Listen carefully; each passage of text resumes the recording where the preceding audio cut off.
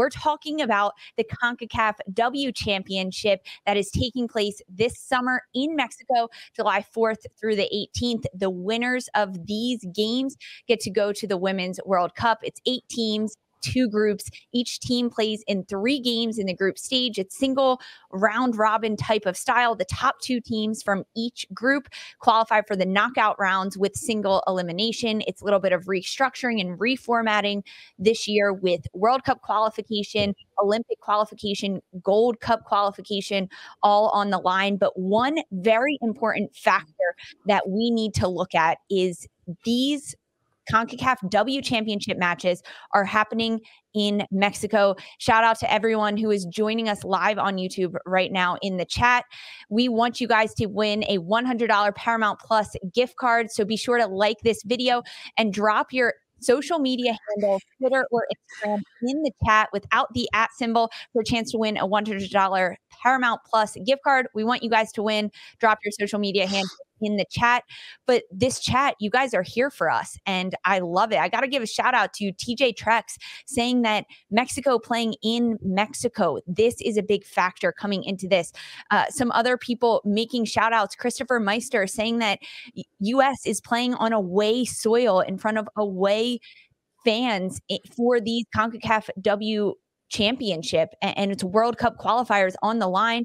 I want to talk about this. How much of an advantage, or rather disadvantage, for the US do they have going to Mexico for these qualifiers? And how much of an advantage is it for CONCACAF and soccer as a whole to have these being played in Mexico in front of home Mexican fans? Sandra, what are your thoughts on this being played in Mexico? Listen, I love it. I think that there's been bias here. That's why I want to go to you first. Listen, I appreciate the space and the floor when it comes to talking about this Mexican national team.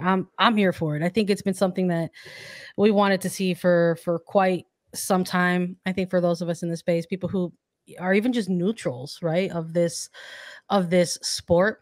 But you want to see it happening when there's a time like this, when we're watching this Mexican national team do what they're doing off of the groundwork of a domestic league, right? So we didn't see that from this Mexican national team during the qualifiers in 2018 for the 2019 World Cup. The league at the time, Liga MX Femenil, was still very young. It's still a very young league. Mm-hmm. It's under a decade old, unlike some other leagues out there. But even at that time, it was an incredibly, incredibly young league. And some of the storyline and the narrative around that then was, hey, we should see a certain type of energy or fight or play, level of play from this Mexican side during qualifiers because, hey, they've got themselves a league now. And what happened was they got bounced. They failed to qualify.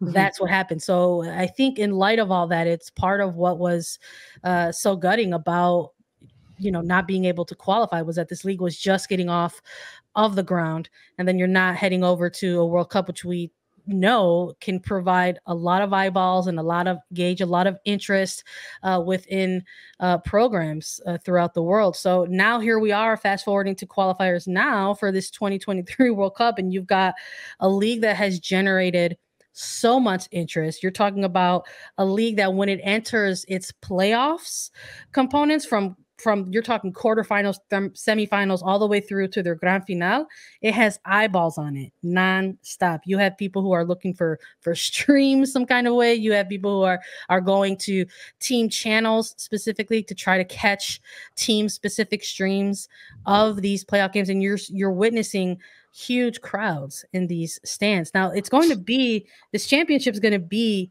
in Monterrey, Mexico, where you've had teams like Tigres Femenil, and you've had the Rayadas coming through multiple times during championship finals in Liga MX Femenil. And it has really sort of set this stage for big events. And now it's going to host a large international event. It's going to be welcoming in multiple national teams.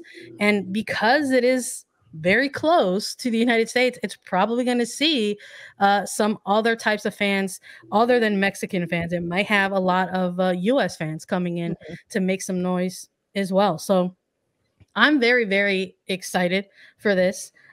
Yeah, I would absolutely love to see Mexico upset the United States. I am going to say that on the United States Women's National Team Hour because put it on record. Because look, we're talking about this championship qualifiers, and it's got more than one team in it, despite us talking about the United States Women's National Team Hour on this show. But you got 8 teams total here, and if there's an opportunity for some other teams to make some noise, I'm here for it. That's, I think, is one of the main differences between covering this side of the game versus the men's side of the game. And I think Lori can also attest to this too. There's a certain level of growth and building that I think is trying to have, like, that we're trying to cultivate on this side of the ball. There's a lot of things that don't translate from this rivalry on the men's side of the game between the United States and Mexico that doesn't translate to fan culture on the non-men's side of the game. It's a little bit different because it's still growing. And these are things that a lot of people are trying to grow and nurture and cultivate in their own ways, So we're going to see how this plays out. I'm not going to sit here and act like there's not a chance that Mexico is going to, crap the bed and maybe, and maybe do something. I'm not going to sit here and act like that's not possible. Anything is possible. We're seeing two sides of it. You're saying I want Mexico to win, but also like, hey, they may not. Our chat is loving that. There's tell it how it is. There's a lot of pros to being the host team in an event like this, but there's a lot of pressure that comes with that too. This team is absolutely motivated by their failure to qualify back in the previous World Cup. And they're motivated by wanting to show off the soccer that they've been playing, their style of play. But with all of that great stuff comes a lot of pressure. So we're going to see. We're not going to know till we know. Lori, I want to ask you, because you mentioned player for player, the U.S. is probably better than a lot of these other teams. However, there's so many factors coming into this. And before we take a trip down memory lane, for this 2022 Concacaf W Championship happening in Mexico, how much does that affect the players being at an away stadium when most of their friendlies has been here? Yes, they did go to Australia in November, but how does that change things for the U.S.? Well, I think it speaks to what Sandra was saying. Like, I think that, depending on what the eyes on the games are, what the fans are like, how packed are these stadiums, could be a massive difference, or much to what Sandra was saying too, in terms of like, if you just look at the men's side, right? What is that like when our men's team just recently went to Azteca? That place used to be brutal to play in, right? And for different reasons, traffic outside the stadium, a ton of different things taking place. It wasn't nearly as scary, right? Like, in quotes, scary, and difficult to play there. So, like, listen, I think that there's an opportunity to be really challenging. I mean, again, how are the fields mowed, right? Are they going to be so? There's so many factors that go into this, of like, we call it gamesmanship, which is like, are you watering the fields? Are you mowing the fields? Are they going to be super slow? Are teams going to kick the ball out and make it disruptive every single chance they get? That's not.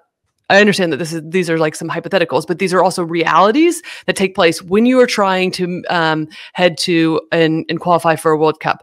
And I don't think we've talked a lot about this in the past, because yes, the U.S. has been dominant, right? The U.S. has been dominant for the most part, and the women's game continues to grow. So these are going to continue to be factors, though, going forward as the gap continues to grow, and you're finding any sort of edge to take place. But playing in Mexico, I mean, these are just things that are going to happen, and you have to overcome it. I mean, it's like a World Cup qualifying, right? And like, listen, I'm here for Sandra and this Mexico team. I am here for all of this, right? And do I have so much respect and like belief behind our U.S. national team? Yes. 100%, and I also realize, again, the general dialogue is our young players.